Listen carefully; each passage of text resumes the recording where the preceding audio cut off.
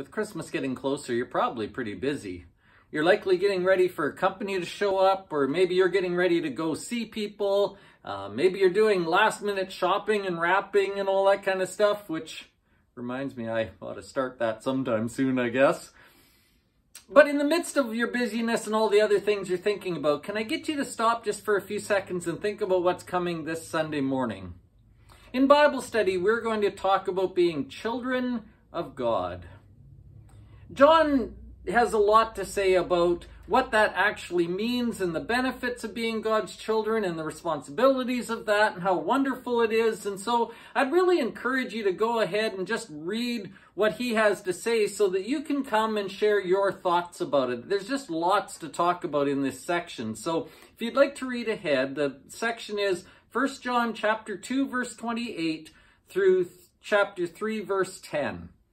Lots to talk about. Bring your thoughts, share together. We can teach one another. That'll be really good. Then in the sermon, we're going to talk about forgiveness. I've been piling up lots of ideas and lots of scriptures about forgiveness lately. And the more I think about it, the more I think we know how to forgive, but I don't think we actually do. Or we don't do it very often. In fact, when we think we've actually forgiven something, we've done something else completely. I don't know that we actually know how to do it. Fortunately, God has been trying to teach his people about forgiveness for a long, long time. And so we're going to go back to the Old Testament and get one example there. We're going to come up to the New Testament and get another example there. And by the end of the day, hopefully we're going to understand something about forgiveness. And then we're going to challenge each other to go and live kind and forgiving lives. Now we're going to see what God has to tell us. The sermon is called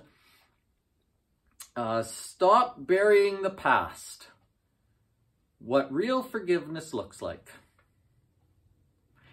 I've been mentioning holidays and stuff, so let me just tell you this as well, that typically I don't like saving holidays till the end of the year.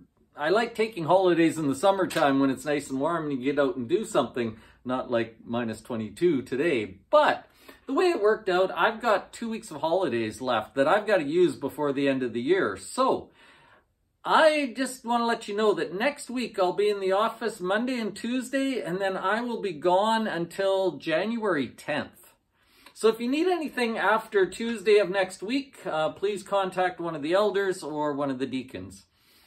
And also just note too that even though I'm starting holidays next week, I will be around for Boxing Day. Justin Mooney and I are looking after the Boxing Day service. And I'll remind you too that that's going to start at 11 a.m. We won't have Bible study that day. We'll talk about all those details. We'll remind you about it again. They'll be in the bulletin. We'll make sure you know what's happening, but we'll share all that on Sunday morning. Hope to see you there.